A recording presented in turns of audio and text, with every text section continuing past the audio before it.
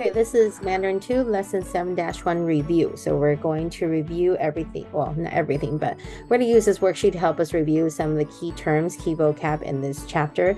But of course, you are responsible for knowing all of the vocabulary that's on the flashcards. And that will be on your quiz tomorrow. Okay?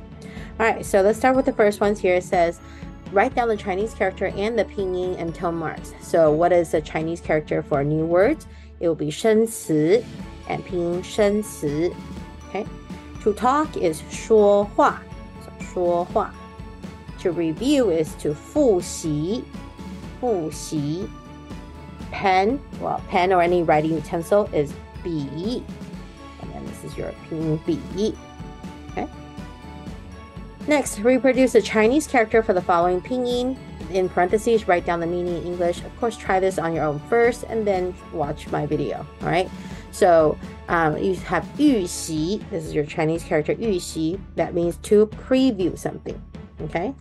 容易. 容易 means something is easy. 汉字, that is the Chinese characters. 张, that's the measure word or article for paper, pictures, anything flat. And 难 means it's difficult. Okay. Now it's phrases. How do you say to teach Chinese? You can say 教中文 or 教汉字.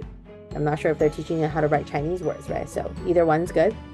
How to write. You ask someone how to write. You say 怎么写. Last one here, you should practice saying it. Number 1 says 考试考得不错. That means you did well on your test, right? Number 2, 吃饭吃得很多. So you ate quite a bit on your meal, all right? All right, and that's it for a really quick review of 7-1.